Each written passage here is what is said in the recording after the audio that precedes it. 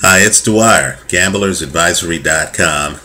For premium picks, dwyersportsbetting.com. On Roku, Dwyer Boxing News. Remember, the opinion you should follow should be your own. Just consider this video to be a second opinion from a complete stranger online. Before I get into the Jhonny Gonzalez versus Abner fight, let me just tell you my philosophy on some things that pertain to this fight. I was watching the NBA Finals, and I was looking at LeBron James, and I didn't see LeBron do anything out of the ordinary. I didn't think he was doing anything that dramatic. He seemed to just be playing his game. He seemed to just be letting the game come to him. And of course, in those finals, LeBron James had 2 triple-doubles on his way to NBA Finals MVP, right? For LeBron, it was just another day at the office. Those are the guys I like, right? In other words, the guy's just playing his game. He ends up with a triple-double, right? He's not an effort guy. He's not, out there going overboard, trying to do spectacular things. He's not a volume guy, right? He can literally just show up with his skills. And he is so skilled, has worked on his skills to such an extent that his brilliance almost seems boring, right? Those are the guys I want to bet on, right? I don't want to bet on guys who need to have great nights and who need to be inspired in order to win. So in football, for example, there was a wide receiver, Jerry Rice, right? Let's just say, Jerry never dove for balls. Jerry never really had to jump for balls, right? Jerry Rice was like LeBron James. His brilliance was such that he just knew how to catch balls in crowds, right? He was going to run his route. He was going to have the DB on his shoulder. And Jerry knew how to position himself and change speeds in such a way that that DB stayed on his shoulder. And he was able to catch balls, right? Arguably the best receiver in NFL history. The key, though, is you rarely saw Jerry Rice make acrobatic catches. Hardly ever, right? This was a guy who literally just had it figured out. I'll give a better example. I know Dwight Howard just signed with Houston, right? Dwight Howard, to me, is your prototypical effort guy, right? I don't see the go-to move offensively. Dwight Howard beats you by out-hustling you. He's a hustler, right? Nothing wrong with that. He's out there, when he comes in and he's inspired, he can beat you to some loose balls and stuff like that.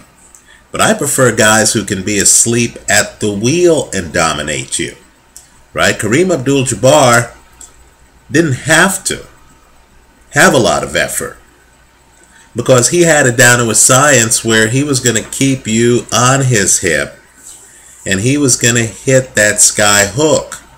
Right? There was nothing you could do about it.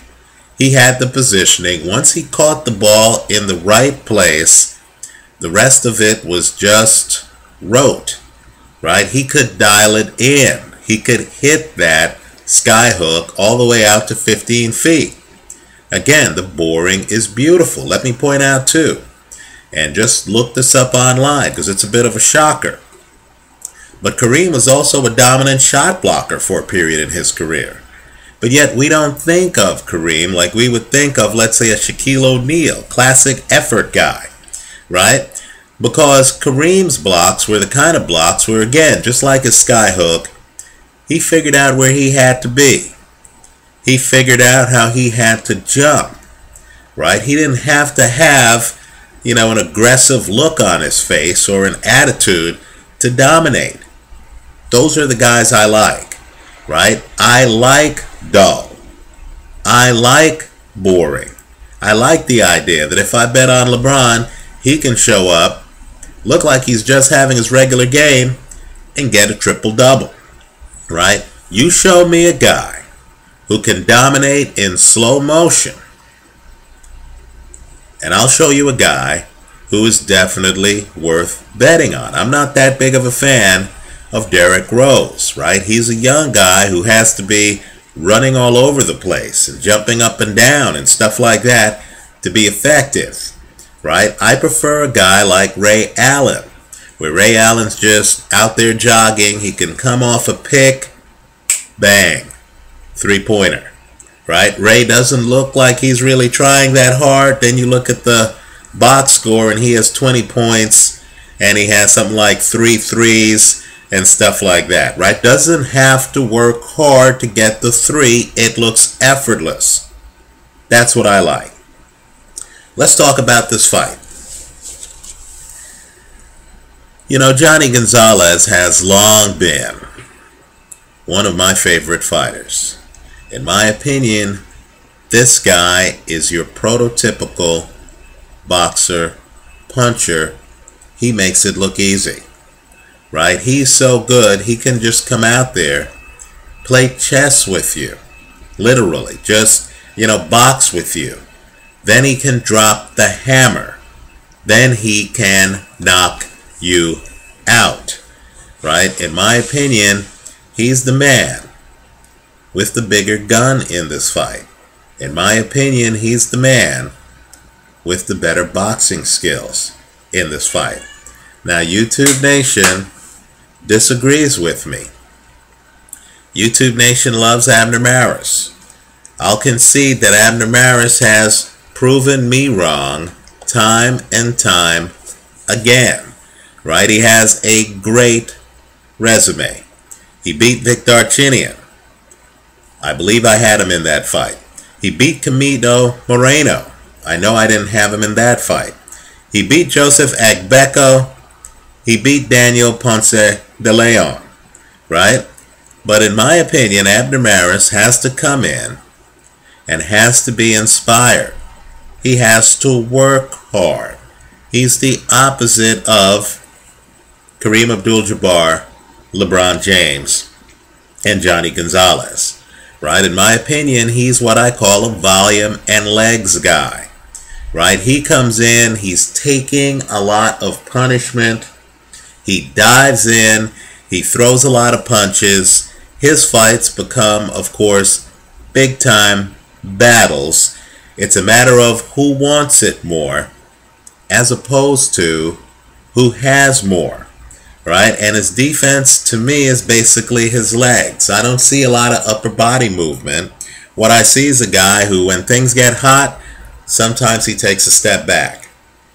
Now, that's different to me than what Jhonny Gonzalez is bringing to the table. Now, I'll concede, Jhonny Gonzalez has been inconsistent, right? Something always seems to go wrong. He was about to win the title at 122 pounds against Israel Vasquez when he got dropped for the second time in the fight, and his corner curiously stopped the bout. Note that Gonzalez, being a puncher, right, in addition to having advanced boxing skills, had dropped Vasquez twice in that fight, right? In my opinion, Gonzalez, who recently lost to Daniel Ponce de Leon with a very questionable strategy, either Gonzalez outboxes and undresses Maris. He could even KO Maris. Or Gonzalez gets KO'd himself. The bet I like is Gonzalez the underdog to win this fight, hedged with Maris by KO, right?